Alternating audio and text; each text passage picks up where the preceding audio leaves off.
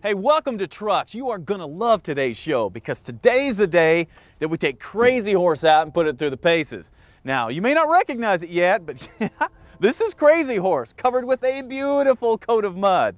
But before we show you how it got into this condition, here's a reminder of what we showed you last week with the buildup of the grinding and the welding and all the work that went into this rig and what it looked like before we got it muddy. What a piece of junk!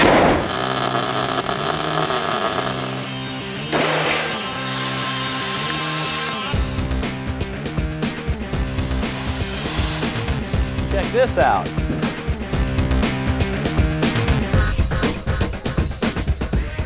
All right, now that the reminder is done and everything's bolted down for the last time, it's time to see what this thing's really made of in every kind of driving situation imaginable.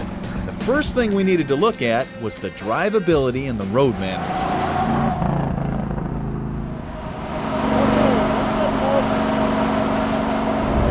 We're buzzing along here at about 65 miles an hour. RPMs are about 2,500. That is right where we want it. This thing's tooling right down the road. Notice that there is no shimmy in the steering wheel. Take the hands off, drives right down the road. This is what we want. Not only did the rig track down the road well at freeway speeds, but the dirt grip tires didn't make near the noise I thought they would.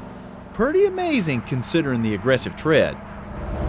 Now you may notice that my steering wheel is not exactly trued up, and you know that that is a pet peeve of mine, but with this Bronco you've got one gauge off to the side, and the type of steering wheel I've got here, that puts the spokes right out over my gauges.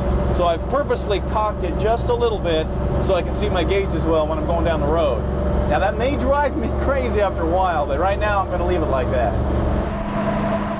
Okay, with our steering and our suspension all checked out and our gauges reading where they were supposed to, it was time to uncork this thing and see what kind of power and performance we had on tap. This is great.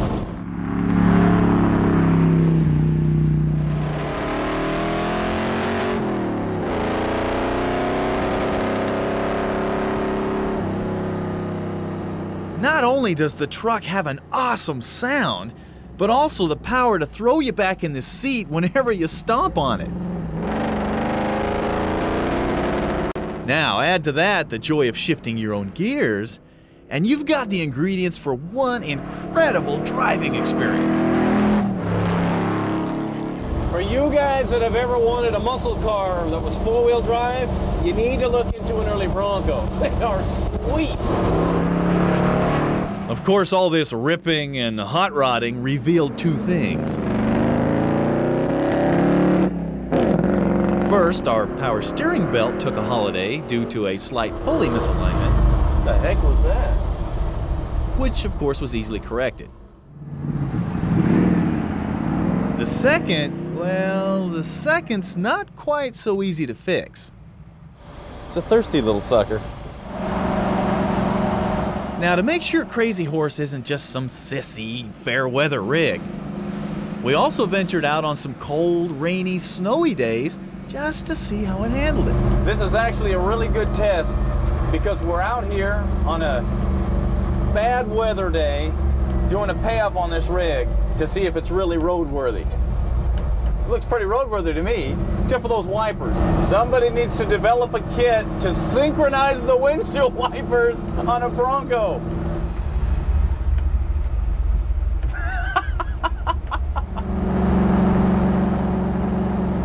And one thing's for sure, if you ever want to live to father children, make sure that you install your heater before you do a test drive in the middle of the winter. Son, it's freezing. And other than being a little drafty, it's up to par with anything running down the road.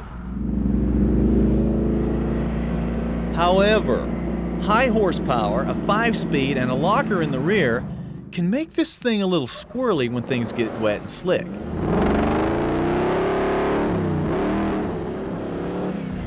One thing that a lot of people don't know is if you're running a locker or any kind of limited slip in bad weather, you need to be careful, because that rear end will come right out from underneath you quicker than you can imagine. Okay, enough of that. How about handling? Now, even though it's pretty obvious that Crazy Horse will never be mistaken for a sports car, We wanted to see how it did in everything from some twisty turns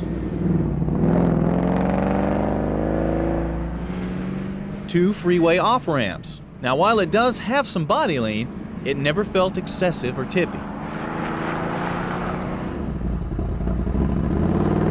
However, if you push it a little bit, like we did around the cones, the hardcore off-road suspension becomes evident pretty quick. But what the heck, it's a Bronco! So after subjecting it to the embarrassment of the slalom course, we decided to run a different kind of slalom course, one specifically for four-wheel drive rigs. Bonsai.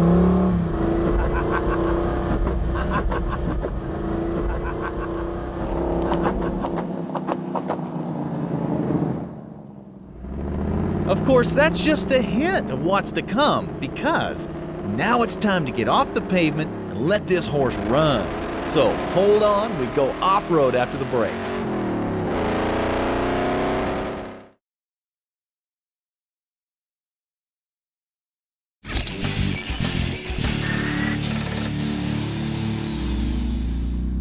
Welcome back to Trucks and the long-awaited payoff of Project Crazy Horse.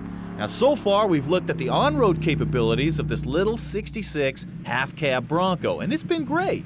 But that's only part of what it is. The other part begins when you get off the pavement.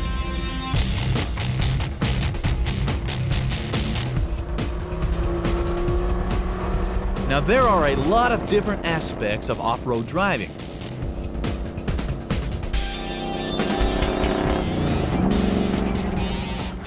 And we're going to look at all of them just to see how well-rounded this rig is.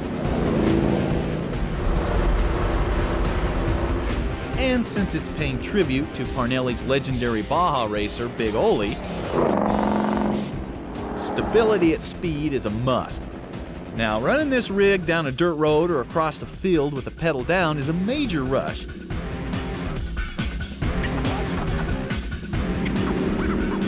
As the suspension absorbs the rough terrain like it's not even there. And if the bumps are too big, well, we'll just fly right over them.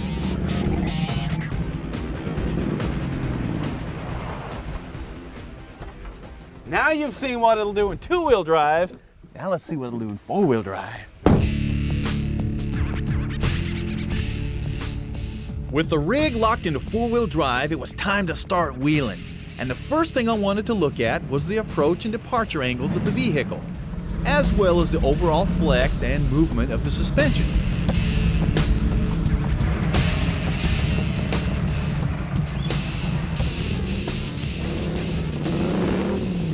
Man, so far this old Bronco has pretty much made a joke of everything I've done, making it real easy.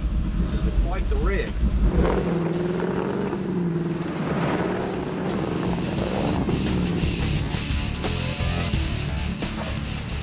With that done and everything checked out, we moved on to the rocks where we could really flex this thing and see what it was capable of. The big fender cutouts and high ground clearance kept the tires and rocks from ever hitting the body, and we flexed and walked our way through the rocks without any problems. The low-range crawl ratio was good, but there were a few times I wished I had a little lower first gear.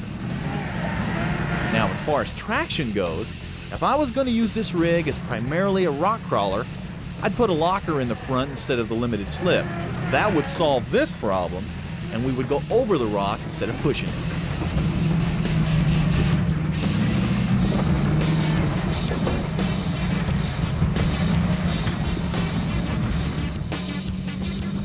Another obstacle that's pretty common when you go off-roading is the steep hill climb.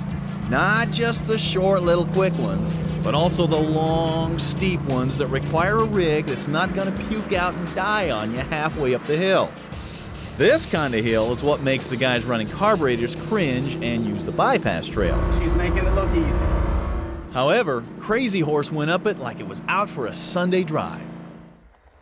Coming back down was another story, as it revealed one weakness that will have to be fixed. Now, due to the type of oil pan I'm running and the steepness of the grade, all the oil ran to the front and uncovered the sump, which starved the engine of oil. Chris, I shut it off because I had no oil pressure. My sump got empty. Copy. No oil meant I had to shut it down to prevent damage and freewheel the rig down the mountain, which is never a good thing. A different oil pan or an oil accumulator will solve this problem. We'll be back with more Crazy Horse after this.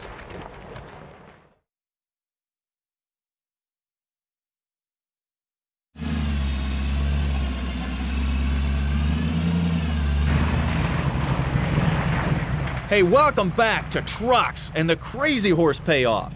Now, you've seen it on the road, in the rocks, on the hills. We still got a lot more to do, so strap in, because here we go. At this point, it was time to get this truck a little wet. So, into the river we went, to play on some wet rocks.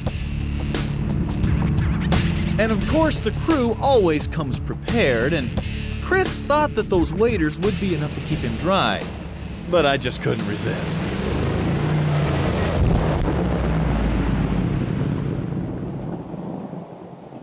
We've all been here. Anybody who's worked with Stacey for any period of time has been where I am right now. While Chris was drying out, we decided to test the suspension yet another way. And even with a heavy winch on the front, nothing flies like a Bronco.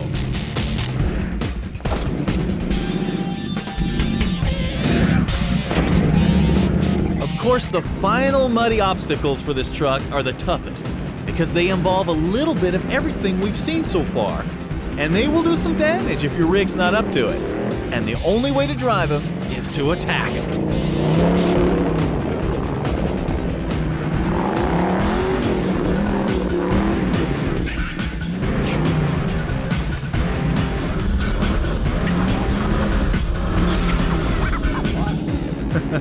And the only real casualty of the day was the poor spare tire mount whose mounting brackets just weren't up to the abuse and finally decided it had had enough and exited the rig in a big mud hole. I guess we need a new one of those. And, well, you know, there was that thing with Mo's camera.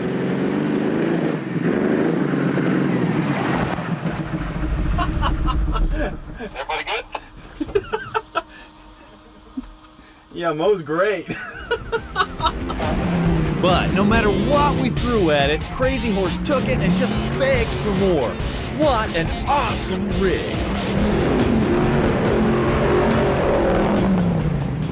Now, some of you may be thinking, oh man, I can't believe you just went out and thrashed this truck. Well, believe it, because you deserve to see what it's capable of.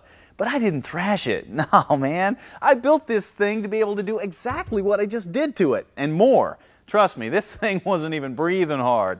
And as far as the way it looks, well, we'll just roll it in and clean it up. It will look just as good as when we started. And that is a well-rounded vehicle. But the best part about this build-up is hopefully now you can see that it's possible to take something that is a total piece of junk and turn it into something really special if you add your time, your skill, your money, and some aftermarket parts. So, the ball is in your court. Get out there and build something. Expect to see you on the trail.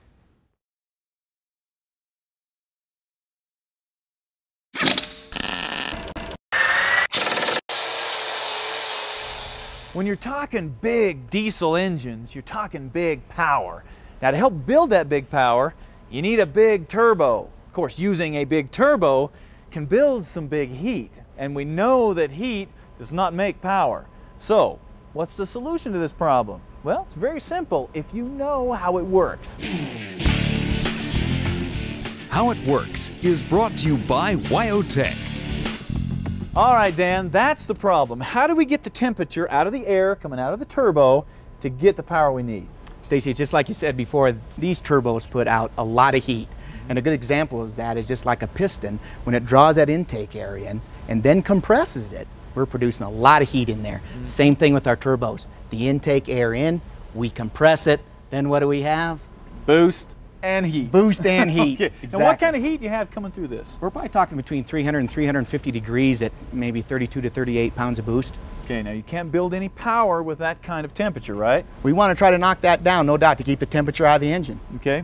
Tell us about the aftercooler here. What happens is we have 300 degrees or 350 coming across the front of our aftercooler. Now we have the outside temperature coming through it, cooling it. All right, so depending upon the temperature of the outside air will determine about how much cooling that we're going to have as we come across the front of the aftercooler. Now, what kind of a temperature drop do you have from this side to that blue side? I would say at least a minimum of 100 degrees, and it can be more than that depending upon the temperature, again, of the outside air as it goes through our aftercooler. Okay, so then that cool air, boom, into the intake, power, strength, everything we're after, right? Exactly. Okay, now, normal cooling system, we use water to cool.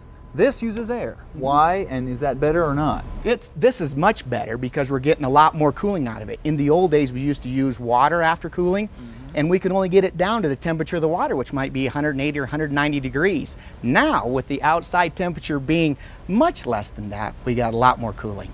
Okay, now, aftercooler's hanging in front. We got the cooling system going here. The guy's running down the road, not paying attention to his gauges, got his foot buried in it. What happens if he overheats it? Does it just melt the engine down, or what happens? On this particular one, it's an electronically controlled engine. And what happens if this air happens to get all the way over there at too hot of a degree, then that ECM is going to say, you're not going to do that. We're going to shut you down, and it derates the engine and cuts your horsepower back, so you're not going to hurt that engine. And then it cools it down, and then once it's cooled down, you get the power back. It'll come right back to you. So the engine's smarter than the driver. Sure is. Okay. Well, that gives you an idea how heat is pulled out of the intake char so you get a nice dense blast of air into your engine. That is how it works. You know, people are always saying that life is full of choices, and that obviously is true, especially when you're talking about motor oil. You have conventionals, you have synthetics, you have synthetic blends, and what does all that mean, and what do they do? Very good questions. We're going to lay it out for you. First, you have a conventional oil. Now, this is basically refined from crude oil, been around forever, gives you great protection, and this is the most affordable. The next step up is a synthetic blend. Now, this is a conventional oil mixed with synthetic components. This gives you better protection, better stability. Then the next step up is a full synthetic. Now, this doesn't have a lot in common with a conventional because it's pretty much created in a laboratory, not at the refinery, but it gives you the best protection, best stability of any oil out there. Unfortunately, it comes at the highest price. However, you don't have to change it as much because it is so good. This stuff just won't hardly break down. So, as you can see, you've got some choices here. Castrol's got your oils. Which one you decide to use is up to you.